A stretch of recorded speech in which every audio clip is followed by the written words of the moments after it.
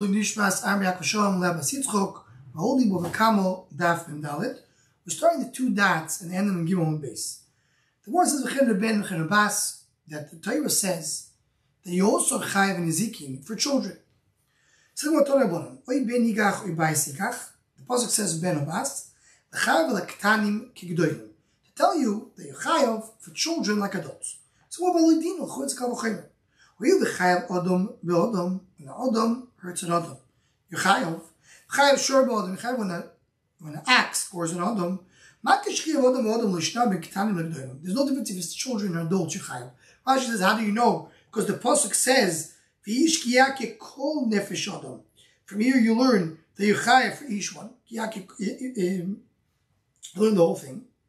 You learn even k'tanim. So av k'shachiv shor ba'adam l'tach l'dwei k'tanim l'dayim. So also by shor should be the same thing. So more v'oid kal l'choymer. Uma adam ba'adam shlo asabo k'tanim k'gdolim. By Adam Ba'Adam, only adults that hurt are chayav. A child who damages, a child who kills somebody is patur, because he's a child. So chayav al k'tanim k'gdolim, still if someone kills a child is chayav. Shor Ba'Adam, shor, we don't have a difference by a shor if he's a child or an adult. Says Rashi, why? Kishor ben yoyim kor v'shoyer. So ain't no din shechayav al k'tanim k'gdolim, so of course you chayav k'tanim k'gdolim. So the moral loim amarto Adam ba'Adam shkechayav ba'arba dvar. Yeah, but Adam you have in four things. Torah b'shor she'enu chayav ba'dvar is no, you don't have the four chiyuvim of tzar ripu shel's bushes. So you can't learn more from each other. Talmud loimar or ben yigach v'yizikar l'chayav al k'tanim k'gdolim tell you that a shor is chayav also for children. So if ain't li'ela b'muadim, not afkamut, because that's what the pasuk says. Or ben yigach v'baskach. B'tam minayin, how do you know a shor tam? Dinu, oil v'chiyah b'ishvi yisho v'chiyah ben bas. There's chayav and a man and a woman when a shor gores them, and it's chayav and a boy and a girl. There's no chiyah between tam and mod. Because we said that you learn from, they're both the same. Meaning by children, the same way you chayav by a mod who gores a children, he should be also chayav when he's goring, when a tam gores children. So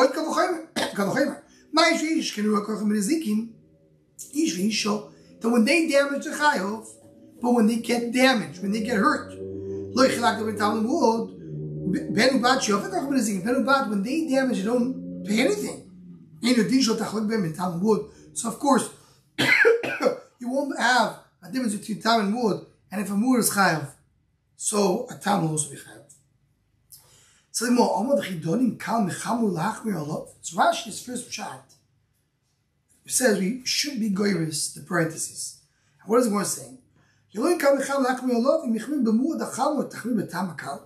learn more from each other. You say like this. The first question was, I find that by mud, there's no difference. By ish v'ish, there's no difference. Mud is chayav, tam is chayav. So by k'tanim, mud is chayav, tam should also be chayav. So 1 second, but tam is more lenient than mud. So maybe in this case, you don't pay by tam. You can't just say, oh, whatever you find in mud, whatever you find in other cases, there's no chiyuv to tam and mud, so also if you find in mud, you find by tam. No, tam is more lenient. Another question, this question is against the kavochem. What's the kavochem? No. Yomar to ish v'ish can chayovim b'mitzvos. Tor ben ubash p'tur min ha-mitzvos. Ish v'ish are chayav b'mitzvos. Ben ubas are part of the mitzvahs. So by ish v'ish, there's more reason to be mechayav than ben ubas. Right? So that's the Gemara says. Now this is just a side point. Why is ben ubas? Because they don't do mitzvahs. They will be doing mitzvahs when they become bigger. So because right now they're not doing mitzvahs, you're patur. Full hard to understand. A little more on that in the Shur Machshov in this daf. So what Talmud loimar ben yigach ubasikach says negicha betam, negicha b'mud, negicha l'misa, negicha l'zikim. It says higach to teach me tam and mud are the same. To teach me that misa and zikim are the same. I was showing you discuss how you learn from these two words, all of them, and you learn there's no difference, and always you'll be chayav by children. We mentioned the first shot of Rashi. The Gemara brings up b'memet sinu, and you want to learn whatever happens by ish v'isho happens with ben v'bas. And we learn a kavochem. And Rashi learns that the Gemara brings a question of b'memet sinu and a question of kavochem. Without going down to the whole cheshbonis, the Torah Parents learns that both questions apply to both answers. question about Metzina was, what? Question number one, how can you make Tam more chomer? Question number two, there's a reason to be Mechayev Ish V'Isha more. And on the Kal V'Chomer too, you want to know the Kal V'Chomer, the kids are more lenient because they're not Chayav. So first of all, how can you make Tam more chomer? Second, how could you, second, as Rashi learned, that they're not Chayav Mitzvahs. Rashi learns that you cannot bring the question of Tam to be more chomer from a Kal V'Chomer. Because why? Because it says that's how it works. What are you saying? This is a kula, this is a churma.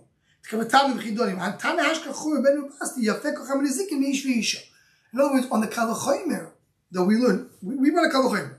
Kal V'Chomer was that children are more or stronger than Ish V'Isha, that because they don't pay for the zikin. So you're coming and saying, yeah, but what will be the question according to that? Question on the first point would be, how can you learn that? You want to take, can you take something to be kal and to be make it more chomer? Who says children are more kal? Want to make children more kal? We just said that children are more chomer because they're just when they mazik they're chayav and when they're mazik they're potter. So that's what Rashi doesn't want to say the second question on the Kal V'Chomer. So the Mishnah. Shor shar mischachech b'koisel. A shor, he is rubbing himself against a wall.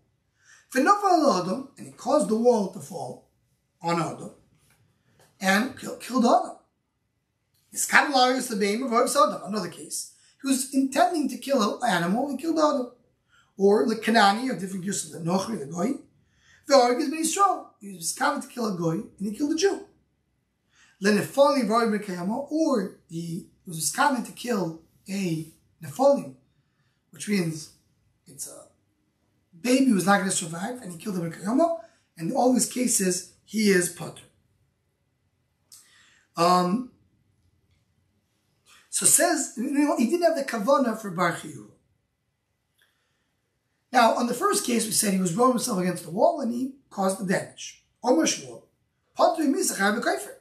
He's the Chayav Potter Misa because he was not miskaven to kill the Adam, but he's Chayav Kaifer. Rav Omer Potter Mizeh Mizeh is Potter on both. So more V'Maya Tamu. Why? Why is he Potter on both? He's a short time.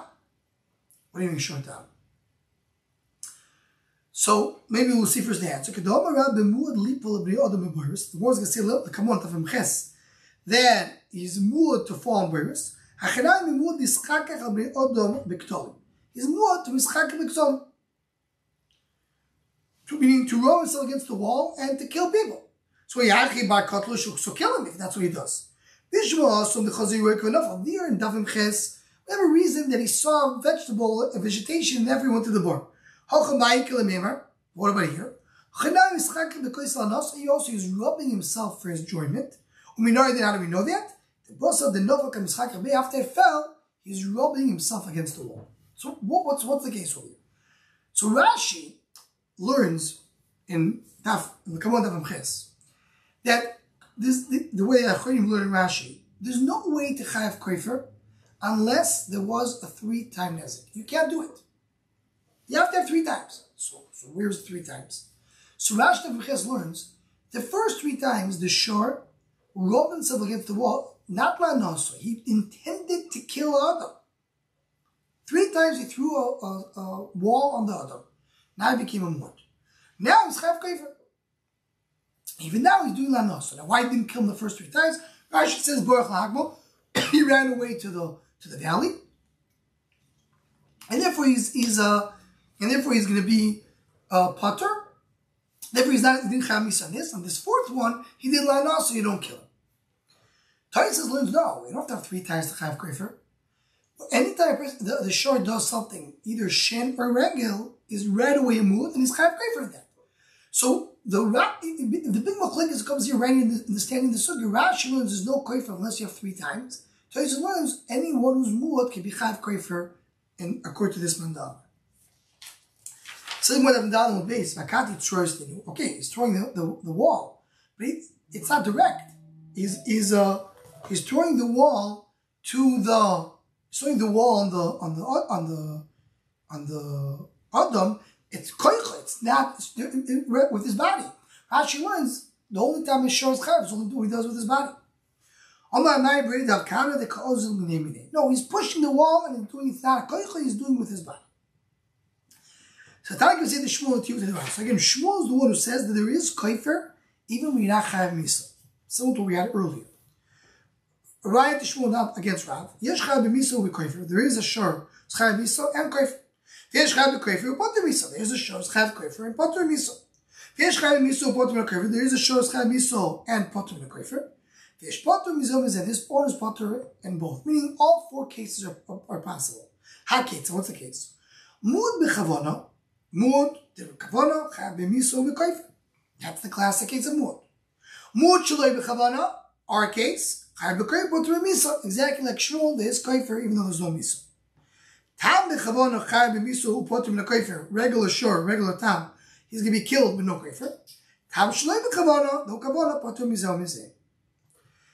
Similar to nizikin shloi b'chavona. What happens to nizikin shloi b'chavona? Not miso. The shor gored, but he wasn't intending to do it. Rabbi mechayev Shmuel poiter. Rabbi says you chayav. Shmuel says potim. My time in the Abudu, you learn koifer. Learn for koifer. My koifer shlo b'chavon chayav.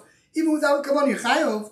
Avon nizikin am shlo b'chavon chayav. Also nizikin shlo b'chavon chayav. Similar thing. Shimon yolef v'kata the shor. You learn from killing the shor. My kata shlo b'chavon potter. If he kills shlo b'chavon, you don't kill him. Avon nizikin shlo b'chavon potter. You also potter. For Abudu nine nailed mikatli. Why don't you learn from the killing? Don't tashlumi. You learn from payment for payment. Koifer is a payment. Nizikin is a payment. Vein don't touch misa. You don't touch misa. Misa is more of a punishment. Shmuel Shimon Amin koifer. Why do you learn from koifer? Don't chiyuv the shor mechiyuv the shor. You learn the chiyuv of the shor, which is misa in tashlumim.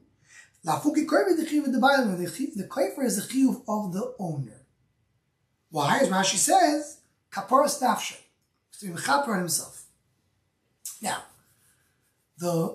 some of the achrim want to say, the Mechor Vasa wants to say. We remember in the beginning of the sector we had the Chakira. Why is a shor chayav? Is it medin? What is niski moment? Is it chayav because your moment is a mazik, or you chayav because the owner did not guard? It says that the here seems to be it's because the moment is mazik. Because if it's because you didn't guard, so both tashlumim, the tashlum of koifer and tashlum of nizikin, are both on the owner. Why is the Gemara saying that the tashlum is on the shor? So basically, when you say moment of mazik, it means the moment it owes, who's responsible for the moment, the owner. But if you say it's because of not shmir, it's the same thing. But many other chayim disagree and they say no. Yeah, even if you say that the chiyuv is because of shmir, but the condition of the chiyuv is moment of mazik. My moment hurt damage, and I didn't guard it, so I have to chayav. It comes because moment of mazik.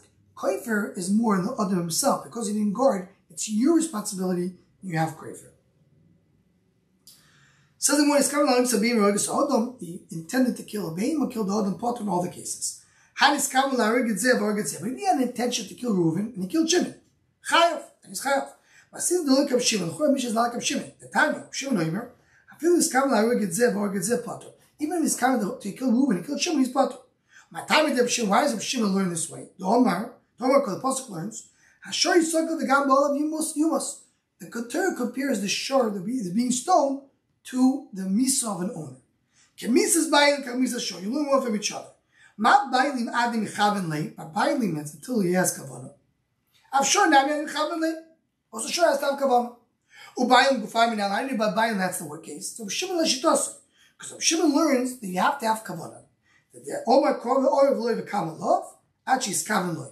According to Shimon, if one intended to kill Reuven and he killed Shimon, he's potter. So the Gabi Golus. And therefore, by shor should be the same. For Rabbanon, they don't say no. If you tend to kill Reuben, you kill Shimon, you're chayav. Hi, what are you going to do with the pasuk? Hi, v'arvel by avdilei. So the one says you go back to learning ksubas after zvov. Amid v'yad prat lezurik even legoy. A person throws a stone into a group of people. Hey, Chidan, what's the case of the Gemara? Ilam dika tishakrayim v'echad Yisrael b'neim. You have 9 goyim and 1 Jew.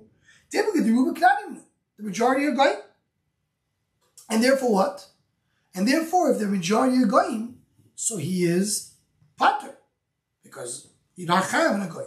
This, by the way, there's an interesting Magid Mishnah, Kesef Mishnah on the Rambam that brings from the Mechilto. killing a goy, it's Isser of Ritzicha, and a person's Chai B'din Shammai. But you don't Chai B'din Yodam. So that's the Nikud over here. He's not Chai on crime. On the old Gemara, so you have here a footnote that the censorship added that say, because by the Goyim, you're potter when you intend to kill somebody directly. But the real shot is because you're not Chai on Goy. Inami, Palgo. Even if you want to say it's half and half, I mean, if half Jews, half Goyim, something in Voshin Lakil, I don't know, it's Suffolk. You have 9 Jews and 1 Goy. Based on the Roiv, you are Chayav. How about the Ruby Israeli meaning, even though the majority Israeli, because there's 1 Krani, that's Kavua. They're called Kavua, Kemer Tzamer Tzadami, the Sofim Nefosh Lahakel. It's called, here's the source of Kavua. It's Kavua, but something is not moving. If you have 9 Jews, 1 Goy, it's considered to be as if you have 5 Jews, 5 Goy. It's a Sofik, Sofim Nefosh Lahakel, and therefore when he throws a stone into a group of people, 9 Goy, 1 Jew, he's put. Now here there's a big machlokes in Rishon, just to mention in short. What is exactly the case of the Roy? Rashi learns, the pshat is, that we don't know what his kavanah was. He threw the stone, and he hit somebody. Shabbos, was he miskaven there or not? So we say, based on the Roy, it wasn't miskaven to a Jew, he was miskaven to a guy. So the Roy goes to kavanah. And that's, many Rishonim argue, because Roy does not tell me what the kavanah is. The Ramah learns, the pshat is, that he intended to kill that person. From the group, he had kavanah to one of them. But we don't know, is that person a Goy or Jew? And they were gone. Afterwards, you can't find out. So Shabbos, did he kill a Jew or kill the Goy? Based on Roiv, he killed a Jew. Kavua tells you that he's brought there. It says the Mishnah, Shor Eisha, Shor of Eisha, Shor Yisraimim, Shor that belongs to orphans, Shor Apotropos, Shor that belongs to orphans, but they have a guardian, Shor HaMidbar, which is a hefker, Shor HaEgdish, which is ownerless, which belongs to Egdish, Shor Ger Shemei Svein Liyoshi, Shor of a Ger that has no descendants, has no inheritance, so it's ownerless. You have to kill them, even though they don't have an owner. These 3, they have no owners. I mean, the other 3 have owners. They belong to Yeshiva, belong to Yisraelim, or they belong to Yisraelim, they have guardians. But these 3, the Shor of the Midbar, or Hegdish, or Ger Shemes, if you have no owner, you don't kill the Shor. So what Torah about Shor Shiva. There's 7 times it says the word Shor in the Psukim. 1 is Legufi, speaking about Shor. The other 6, Lehavi, Shor Yisha, that's 1. Shor belongs to a woman. Shor Yisraelim belongs to orphans. Shor Apotropos belongs to orphans, they have guardians. Shor Midbar, that is Hefker. Shor Hegdish belongs to Hegdish. Shor Agir Shemesh Rein Lo Yosh. Or Agir that died with no Yosh. Yudoim Shor Midbar, Shor Hegdish, Shor Agir Shemesh Rein Lo Yoshim, Pturim Min HaMisa, the Patur, Fish Ein Leim Bayim, they have no owner. So the Achronim bring, what does it really do with the 6 psukim? So the way he learns is, Ein Riba Achariba Elamayit. 1 Shor adds 1, the second one is Mimayit 1. So the first Shor is adding Shor Yisha. The second one takes Shor Midbar out. The third one adds Shor Yisraelim. The fourth one takes out Shor Hegdish. The fifth one adds Shor Apotropos. The sixth one takes out Shor Agir Shemeis Ve'en Lo Yosh. Yehuda is pointer, even when he gored, there was an owner. There was an owner. He had an owner. And then the owner was Mafkir or Magdishim. Mimai, I don't know them. Diktani, Tarek. It says Shor Midbar, Shor Agir Shemeis Ve'en Lo Yosh. Shor of the desert, Shor of the Gel that died with no Yosh. Shor Agir Shemeis, mind you, what does it mean? If he has no inheritance, how will Shor Hefker? That means it's ownerless. What's the difference between the 2? Elulav. What's the difference?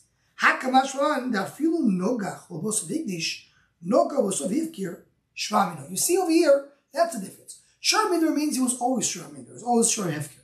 Shor Ger Shemes Ve'en Lo Yoshim is a Shor that belongs to a Ger that used to have an owner, and then he died after the goring. Tanya Me'ach Ve'Brace like that. Yes, like my reader said, even if he didn't gore and then he's magdishim According to the English Mafkir, Pater Shlemar V'Hud B'Bol V'Himis, Himis Isha, Achtem Misov Amod V'Din Shovim Ke'echot. Because it says Hud B'Bol, he mentioned the owner. And then it says, and you kill the shark. So until he goes to din, he has to have an owner. So more of a Gemar Di Lo Beino, if you just have to be standing in din, you don't have to have the Psak that din. I'll show you circle Gemar Dino. It says the shore will be stoned. That's after the Gemar Din. The Gemar Din Shom Kevin. You have to have the killing, the goring, killing Adam, standing in din, and until you get to the stage of killing the shore, you have to have the owner. And if the owner takes him away, is Mafkir, Magishin, before one of these stages, you don't kill the shore. And this comes out to be something which is a huge chiddush. How do you understand this? The shore gored. The owner says, I'm going to go to Beis Din. He goes to Beis Din. He sees he's losing, so then he means Mafkir, that you don't kill the shore. But the answer is that, as we mentioned a few times before in the Masechta, we're not punishing a shore. If a shore needs to take away the Nizikin, they remove Nizikin. That we know. The klal is, whenever there's Nizikin, the Beis Din takes him away. But Misa's Beis Din is a punishment. What are you punishing a shore? Pshat is the shore reflects the owner. The shore is a reflection. The moment of Adam reflects the owner. As we learned earlier in the Masechta, that it says, the name of the owner goes with the moment. We always mention that what it says in the Arizal, that the word, there's a called Nigle. Nigle is how Adam appears. Nigle is Rosh Hashanah's Neshama, Guf, Levush, Heichel. Neshama is the inner part, that's the Ruchnius. The Guf is what surrounds the Neshama. What surrounds that is the Levush, the clothing. What surrounds that is the Eichel, means the properties. The properties is all part of the Adam. It all reveals the Adam. So when there's an owner of a shore, and then there's a shore, and you punish the shore, it really reflects the Adam himself. But if the Adam, the owner, and the shore are disconnected, it becomes Hefker, Hegdish. The shore doesn't belong to the Bailam anymore. There's no point of giving him Mises Beis Din, because it's not reflecting the owner anymore. It's only as much as it reflects the owner. With this, we conclude this daf. We'll continue Be'ez Hashem in the next daf.